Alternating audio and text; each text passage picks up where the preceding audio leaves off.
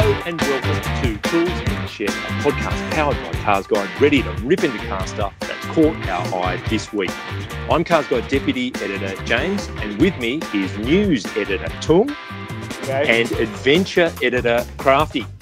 Hello. This week we're dissecting a wish list of Japanese performance cars we need to see again.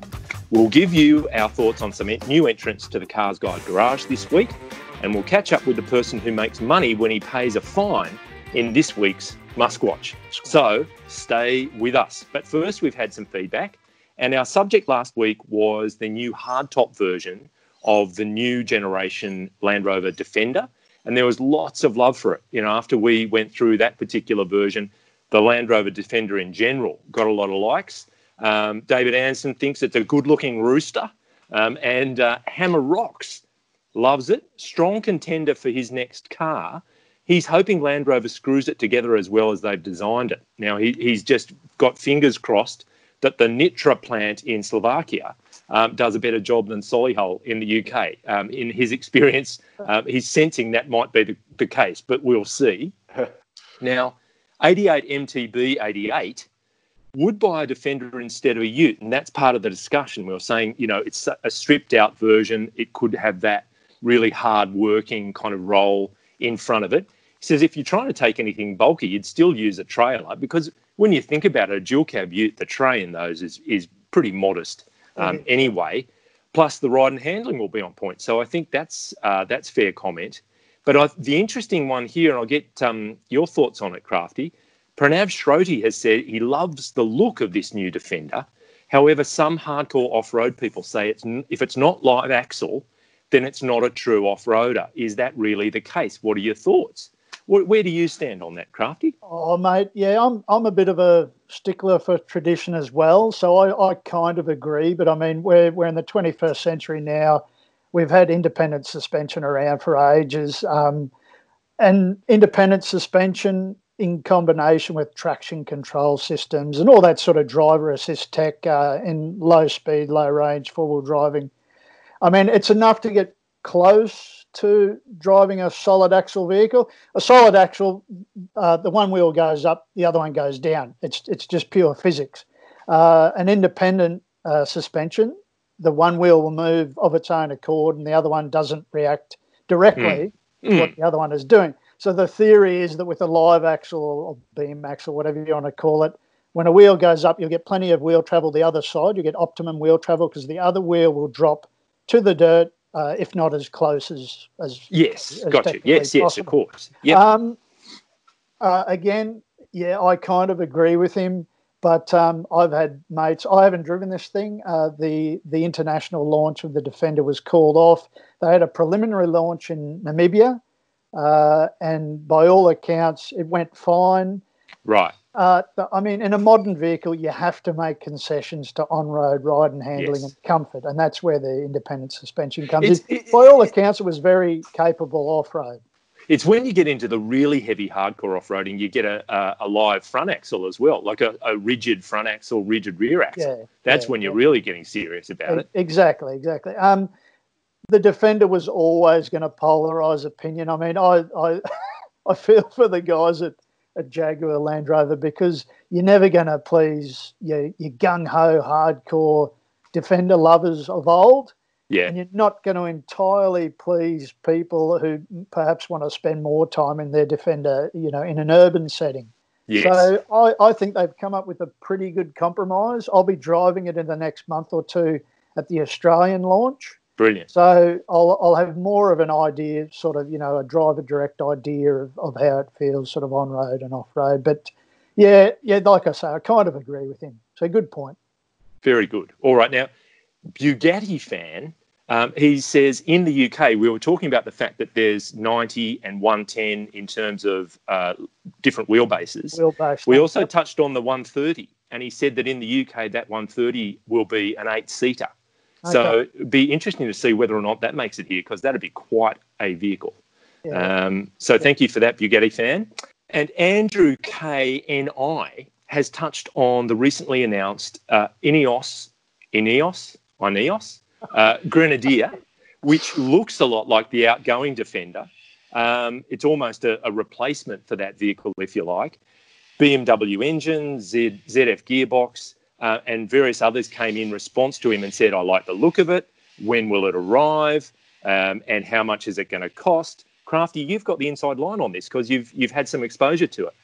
They held a press conference online, of course, towards the end of June.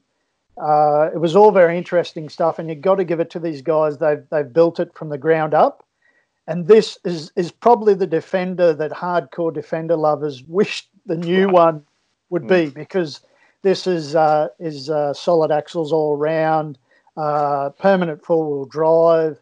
This thing is built for purpose, which the INEOS guys are really really staunch about, having it built for purpose, not so much for styling. Yes. If you look at any images of the thing, it really is a heavy nod to Defender, to vehicles that are, have a wheel at each corner, like the Pajero or the G-Wagon or the Jimny, those sort of things. Really a point and drive, sort of straight out of the car yard, four-wheel drive. Pricing, they said they didn't want to sort of hit G-Wagon stratosphere pricing. They wanted to stick to around, their words, not mine, Tung. They wanted to stick to around sort of, Raptor pricing around there. I think it'll probably creep a little bit higher than that, so sort of early 80s or something. Yeah, right. And I don't think they'll make a lot of them.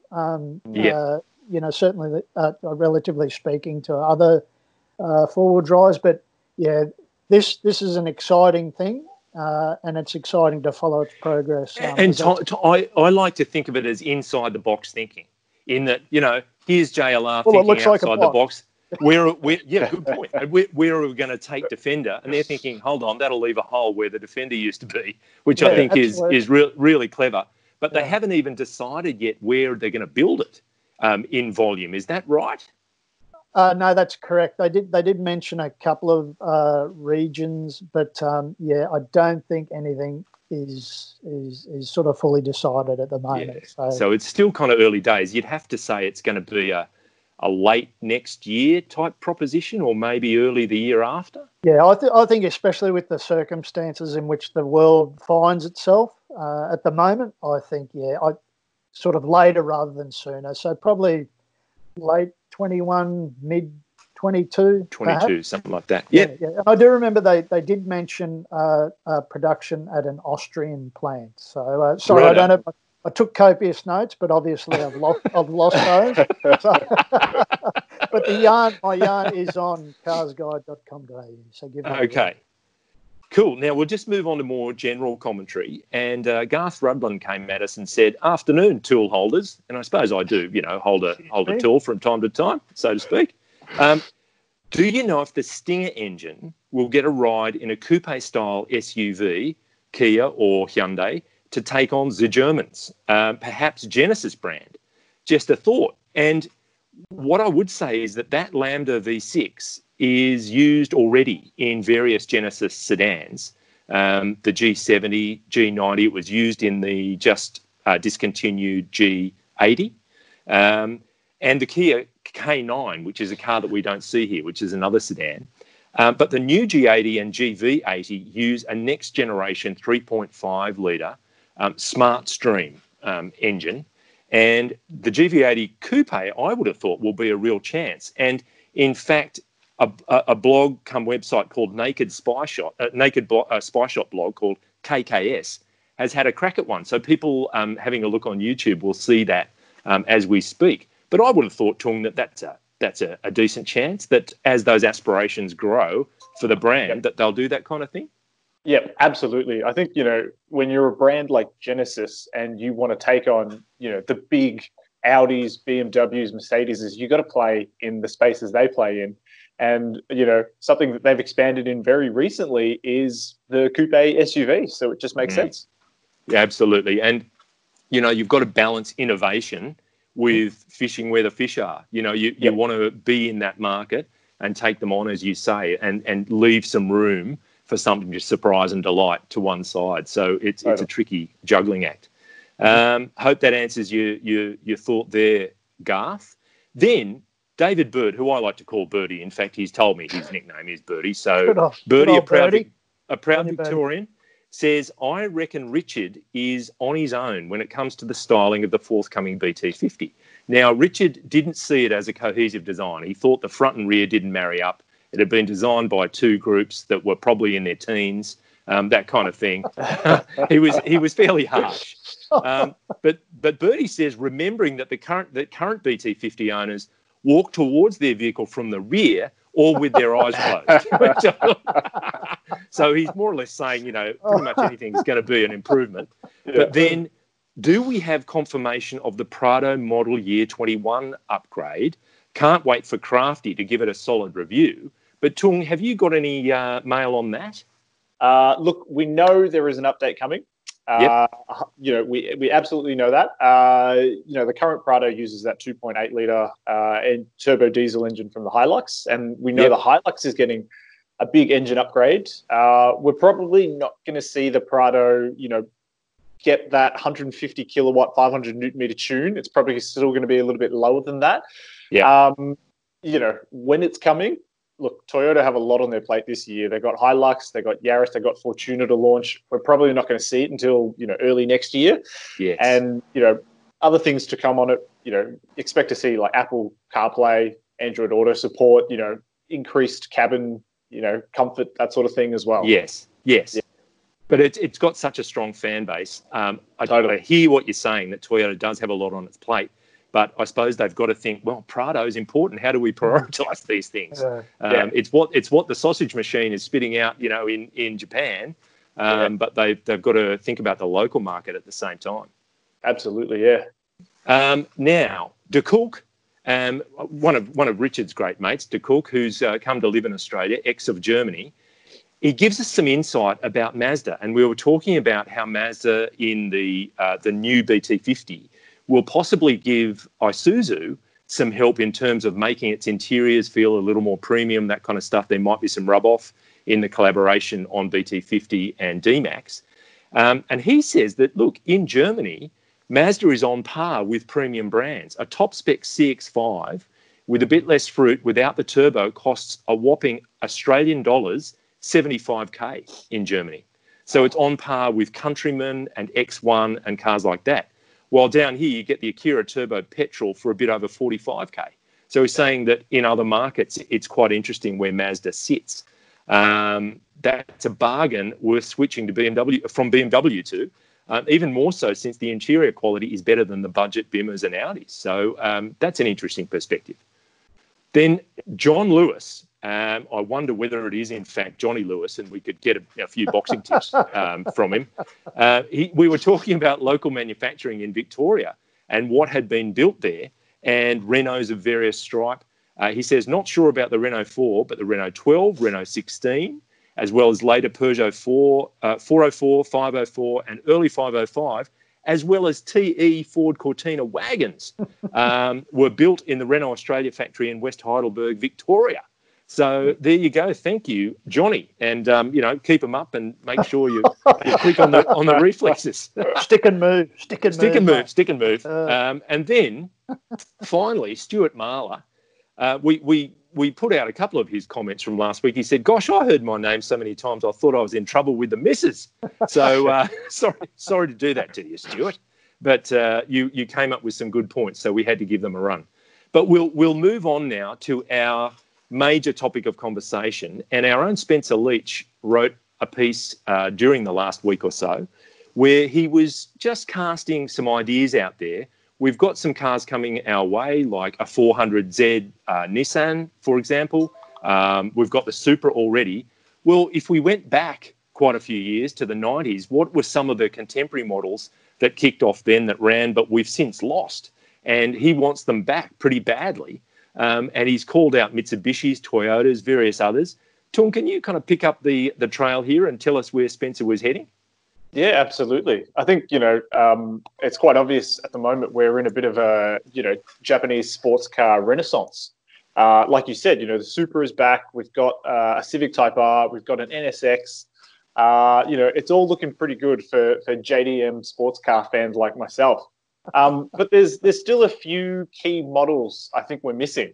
Or at least Spencer thinks that we're missing. And, it was just kind of a wish list, if you will, of what other cars we'd like to see back. And for me personally, it's got to be the Mitsubishi Lancer Evolution, right? Yes. That rally car, that car was quintessential in my falling in love with cars, back in the 90s, back when I was a kid. So, we have a new Subaru WRX coming in the next couple of years. I know you often go back to your diaries, don't you, Tung? And you run your eye over that passionate poetry that you'd written to the Evo. Absolutely. I keep that on my bedside table and I read it every couple of nights. Yeah, it's good. That's good. Yeah. Heartfelt stuff. Well, scary but good. When Mitsubishi was making its wholesale pivot towards SUVs, and in this new alliance setting, it has its own kind of silo to stick within. But an SUV Evo was talked about quite a bit, that it could take a new form, but still have that kind of appeal. Yep, absolutely. There's talk about electric motors as well. They released a concept car, which the lovely Matthew Pritchard is probably flashing up on screen right now for our YouTube viewers. But, it wouldn't be the first time that Mitsubishi has used an Evolution badge on an SUV, is it? No, absolutely. What was the one Spencer called out? There's, anyway. Yes, it's something that they've got in their bag of tricks that they can draw out and apply. But to satisfy the fans such as yourself, they'd want to do a comprehensive job. You just don't want stickers and, racy wheels. It'd have to be something pretty substantial to live up to that tag. Absolutely. Yeah. Is the danger, though, Tung, that they reel out a couple of these things just arbitrarily and they don't satisfy diehard fans and they don't satisfy sort of newcomers to the thing? Is that the danger or not? Of course. I mean, I think anticipation and expectation is always a very dangerous thing to sort of handle. But, all cars these days are just so good. They're built to such a good quality. And, as controversial as something like the Supra is, I think if you look at that objectively, it's still, a very competent sports car and, very successfully carries on the torch from its predecessors. So I think the Japanese have this almost respect or reverence for what's come in the past, and they won't just do something for the sake of reviving the name. It's interesting you talk about living up to expectations, and it's a bit like when Crafty walked in the room. Everyone has high expectations, and then there's this sort of slow deflation and realization of what's actually happened. Slow deflation is pretty quick. It was like when I was born, JC. Popped down, they just went up. But we put the other one, I don't know.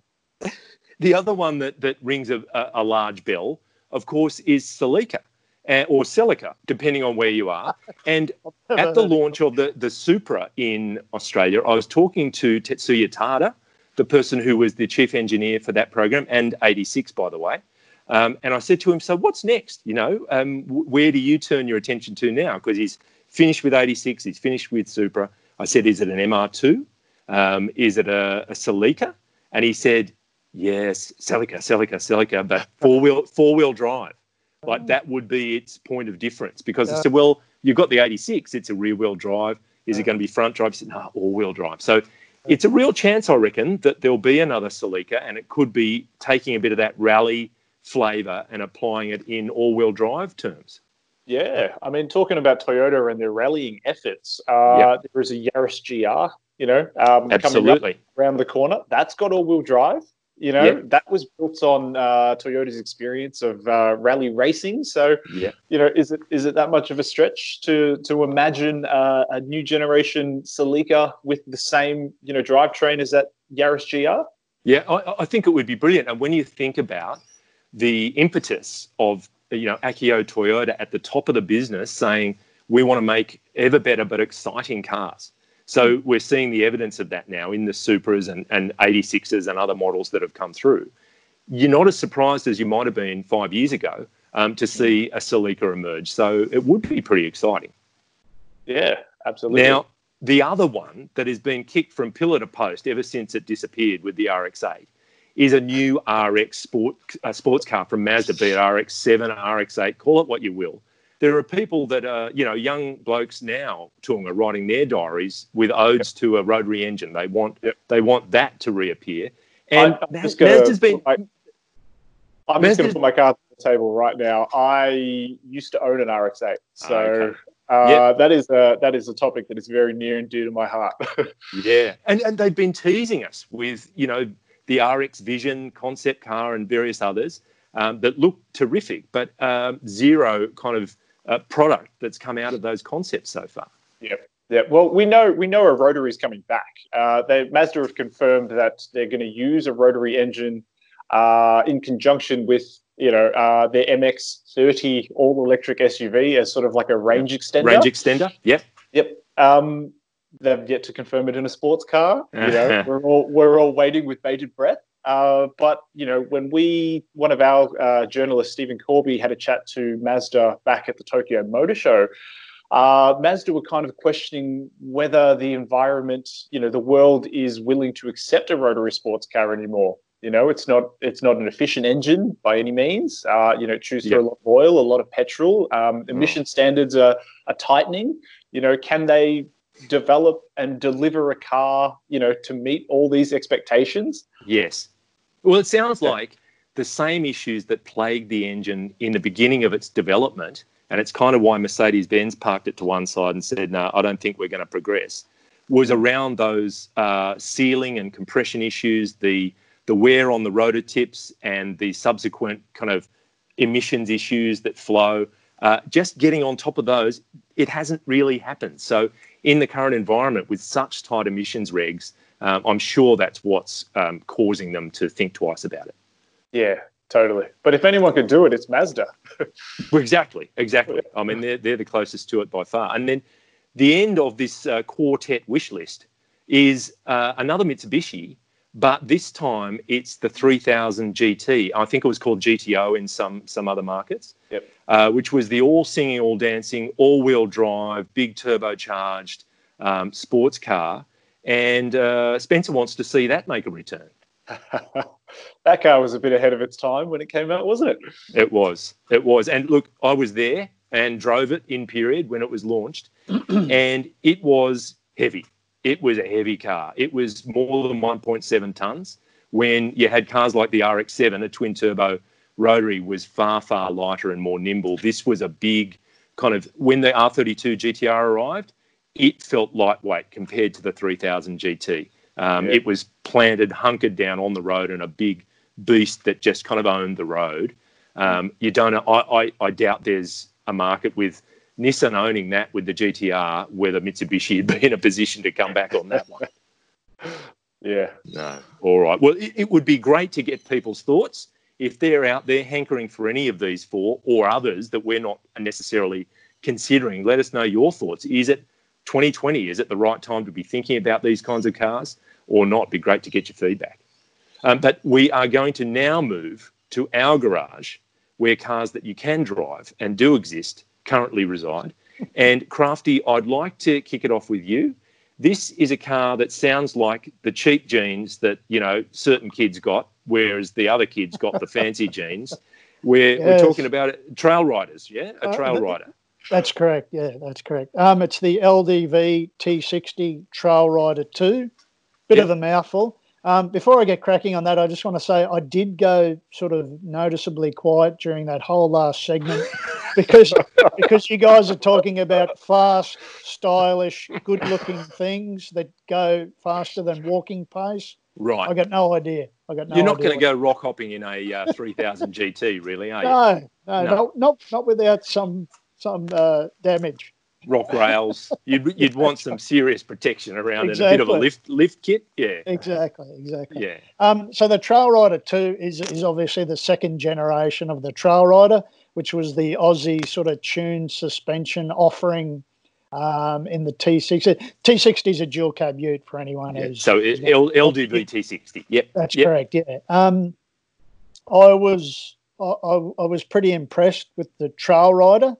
that Aussie tuned suspension was getting pretty close to right for that sort of vehicle. It was a whole lot better than the standard lineup. They all carry that suspension now, just to make that clear. Okay. All new T60s. It's sort of aimed at the budget premium end of the market, JC, sort of a little bit cheaper. I drove the Auto, and that was priced a little bit over 42 drive away. And for me, I think it's just a little bit too overpriced for what you're getting. You do get a lot. It's quite a nice cabin. It's quite a nice driving ute on road. Pretty capable off road. Feels kind of low to me. Like but it's got 215 mil ground clearance. Very, very capable, very comfortable. Because in the earlier days of Chinese models coming to this market, some of the really entry level cars would come out of the clouds with something like leather trim. It was very odd that that what we would traditionally see as a premium option was fitted standard. Is there any of that still going on with LDV? Yeah, absolutely. And the cabin is a nice space. The seats are pretty comfortable. It's got a massive multimedia screen, 10 inches. Really nice and crisp and clear until you come to use the bird's eye view camera or the 360-degree camera. It gets a bit sort of muddy looking. That was one of my sort of nitpicking points in the review. I wouldn't rely on that camera, and also for reversing, like it becomes a bit sort of muddy looking, the screen. Yep. But otherwise, notwithstanding the fact that you were in the mud. I was in the mud. Yeah. The cameras all around were covered with mud. So.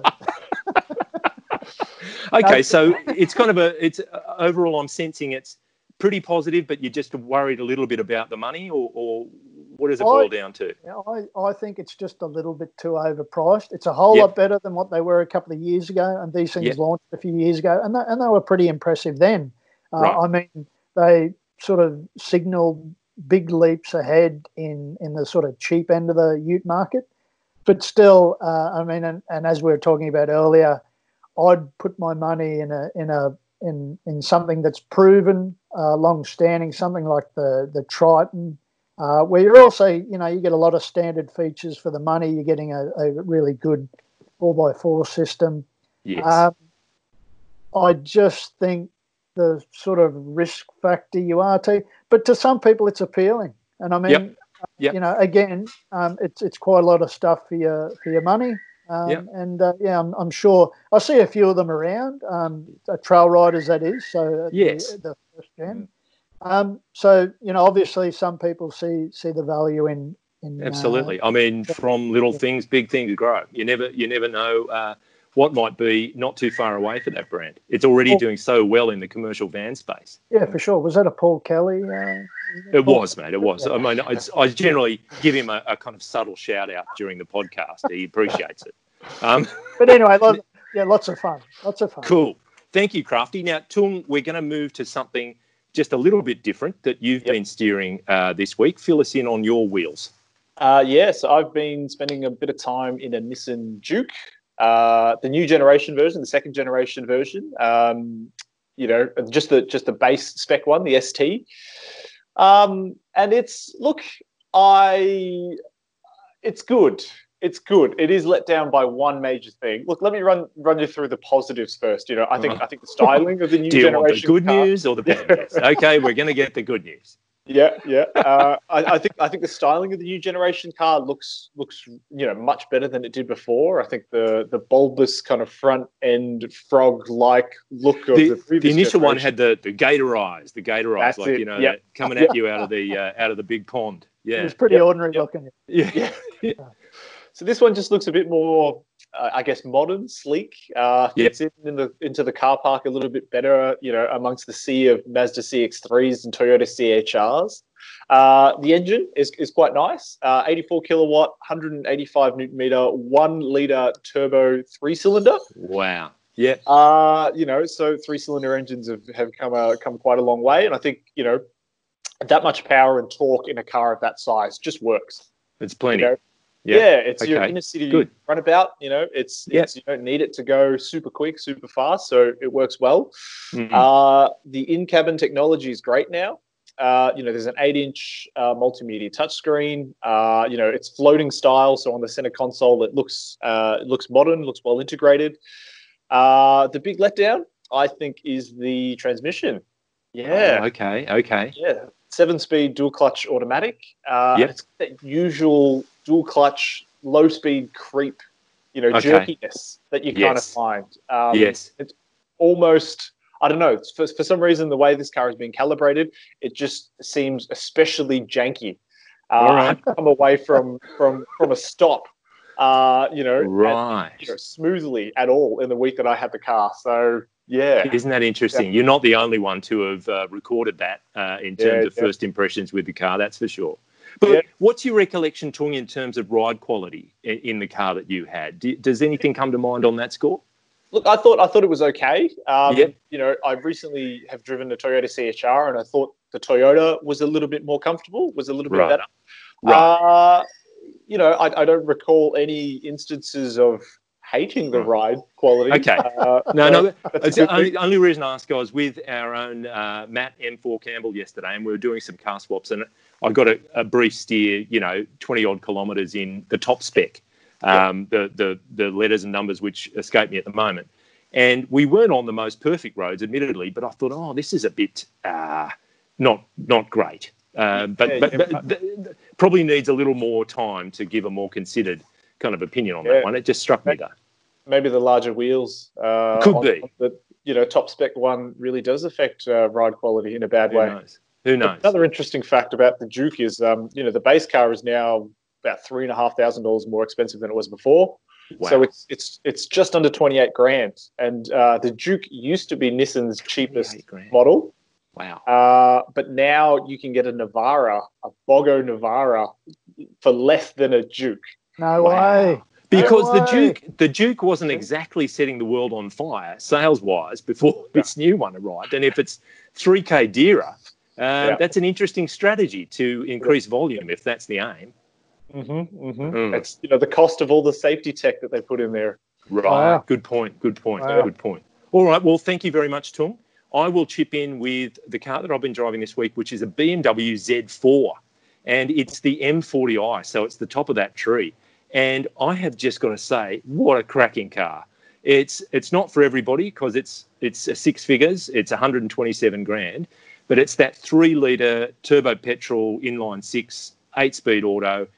It's 285 kilowatts, which is a little more than the Supra. They developed the same torque. It's a convertible, of course. And in the plus column I've got, it goes hard. It just is such a cracking engine. And it sounds great. It steers beautifully. I was going, this is a BMW, and it's absolutely, the road feels great, and it's so accurate. Really enjoyed driving it. It's rigid as it's like a solid billet of steel. It's very rigid for a convertible, particularly. Folding the top is an absolute cinch. It does all that stuff. Lots of fruit and lots of safety in the car. I found getting in and out with the top up really quite a strain, you know. I'm a man of a certain age these days, and I just thought if you're driving this car regularly, if you've got it as a daily driver, it does become a little bit tedious getting in and out of the thing. But and the Supra GTS is 30k less. So all right, yes, you've got a hard roof, but that's the equation that you might face up to. Do you want the BMW for 30k more and a folding roof, or would you be happy with a Supra that is under the skin, largely the same car? But I've just got to say I love driving it during the week. It was very enjoyable. JC, can I ask, what are your thoughts on the Z4 styling? Look, I'm not a fan, but I don't hate it either. I'm probably on the fence on that. I think BMW's gone down a certain road, the end of the spectrum being the new 4 Series Coupe with that immense grille. And at the other end is some more subtle kind of designs. I think this one sits somewhere in between. I was okay with it. What, Tung, I sense an opinion coming. I love the design of the Z4. Okay, cool. I think it looks fantastic. It was designed by an Australian guy, Calvin Luck, who sort of born and raised in Sydney and now works in Germany as a BMW designer. Yeah. So I think, yes, the front end is very busy, but I think it works for the type of car that it is. A two-door convertible sports car. It looks very aggressive on the road. There's a lot going on, but I think it works. Cool. Yeah. And I've got to say, aside from, the irony is when you're in the car, that's the last thing you're caring about is what it looks like because you can't see that. But the driving experience was absolutely super. I loved it to bits. Good. Do you drive anything that isn't six figures? I mean, I heard you refuse to climb into anything unless it's about 130 grand. Yeah. You're always cottoning on to rumours, aren't you, Crafty? You're just ready to propagate those rumours. There's a base model Hyundai Venue out there right now. Okay, so have no illusions. It's not all top shelf stuff. Sorry, mate. I want to dive in because in all the excitement of talking to you and Tung, I forgot to mention the most important thing about the Trailrider 2 is that it's got a smaller engine. It used to have a 2.8, now it's a 2-litre turbo diesel, but more power and torque. Only a couple of marks upwards, but perfectly. It's the way of it, isn't it? You're getting more power, more performance, and probably better fuel efficiency, I'd imagine. And generally a pretty sort of unstressed vehicle. It can be a bit noisy, but I just thought I'd slip that in before. Very good. Thank you. Perfect. Well, speaking of, slipping something in, it's time for MuskWatch.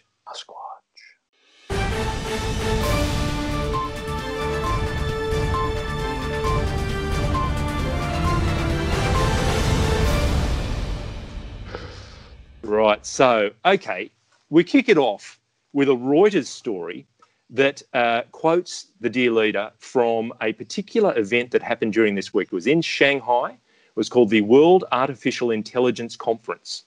And during that conference, he said that Tesla is very close, quote, to achieving level 5 autonomous driving technology, and that he says they'll be ready more or less by the end of this year to have the tech ready for level 5. No, hands off, brain off. You're just a passenger. Everybody in the car is a passenger. He says, I remain confident that we'll have the basic functionality for level 5 autonomy complete this year. To which I'm saying, BS.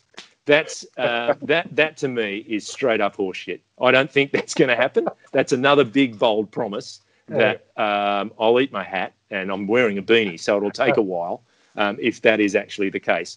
Okay, you'd presume that nothing's going to come to market before the end of the year, that they're going to have the tech all done, but there are some very, very clever brains around the world that are working on this. Some of them have parked it and said, oh boy, that's a lot harder than we thought. I'm not privy to any of Tesla's engineering data, of course, but I think that's a classic Elon big promise that will not come to fruition. He says these crazy things, and the old shares get a bit of an uptick, don't they? Yeah, they do. Generally, they do. And we'll get to that. We'll get to that. Level 5 is that full, autonomous robo-taxi kind of level, isn't it? No steering wheel, no pedals. Blade Runner style sort of. Yeah. You just get in a box that takes you somewhere. Yeah. I think it makes sense, or I think the technology is there if you wanted to develop something like that in a closed environment, right? Oh yeah. If you've got a car park out there that is 15 meters by 15 meters, you can plonk a self-driving car there. It could navigate that fine. Yeah, yeah. But I don't know about you guys. I've got some streets near where I live that I challenge any level 5 car to have a go at. I really do. Yeah. But anyway, and the next thing was you mentioned the share price, and maybe it needs a tick up. Jalopnik, which is a site that I like, hat tip to them in America. They have said, their words, not mine, in case you forgot Elon Musk is an attention-starved dork, he sold an arseload of shorts to remind us all. And this is written by the head of that site, Jason Torchinsky. He says, I bet we all kind of remember that kid from high school who was a painful, socially inept dork who nevertheless craved the approval and attention of the popular kids with an often terrifying ravenousness. Elon Musk is the final form of that kid, is what he's saying. So what he's done, because he dislikes short sellers so much, I think someone on Twitter came at him with a pair of red shorts and they'd, photoshopped short sellers, or Elon had made something about the SEC and he put that on the side. So he's taken that and run with it and made these shorts to sell on the Tesla website. And Chorchinsky says, look, they're satin shorts, inferior, if you ask me, to a good, honest pair of hot pants. So I kind of agree with him on that. And on the back, it says, shorts. On the back, it says S3XY. And Jason says, hold on. Those are the model names of the Tesla lineup. And what? That looks like the word sexy. How many levels does this go, Elon? Anyway, and he sold them for $69.420, right? So he's gone to thousandth of a cent after the decimal point. And that's because the 69 is probably a sexual reference. And the 420 is a popular term more in the States about dope. But it's not great. It's not dope in that sense. It's just dope.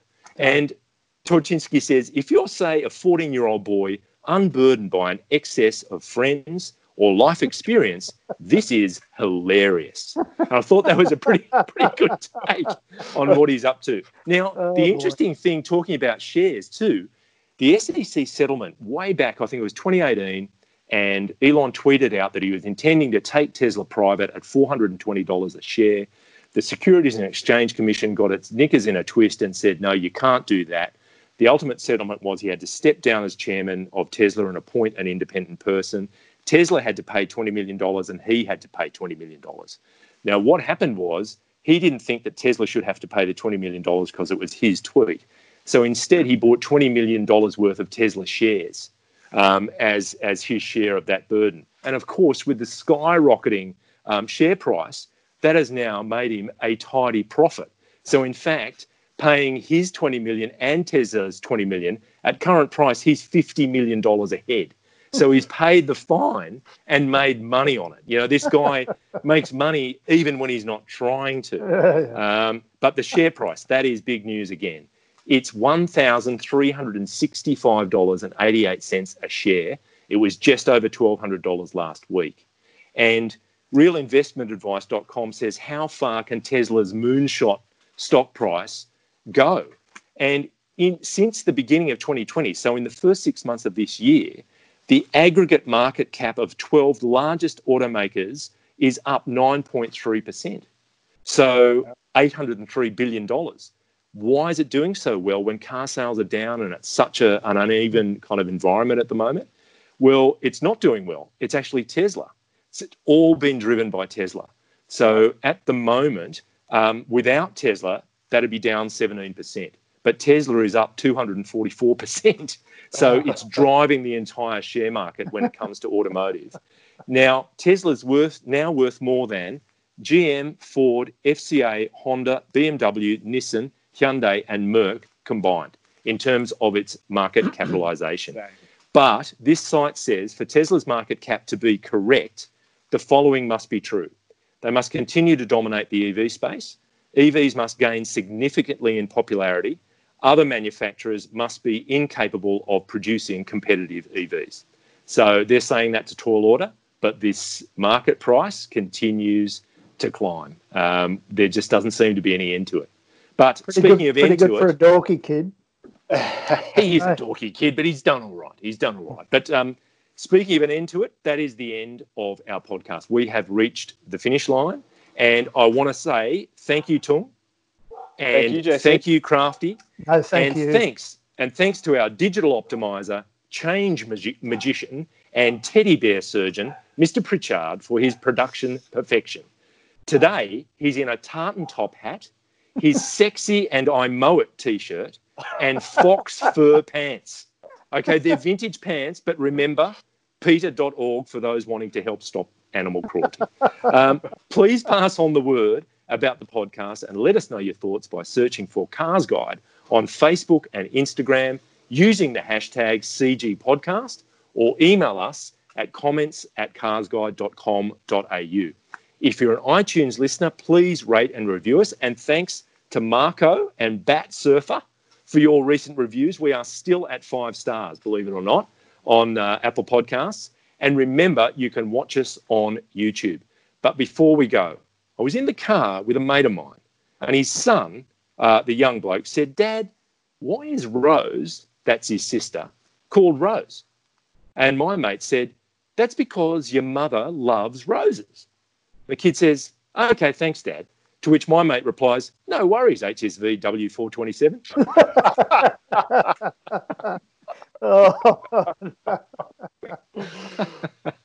Right. I think it's a variation on the two dogs. But anyway, who cares? Good stuff.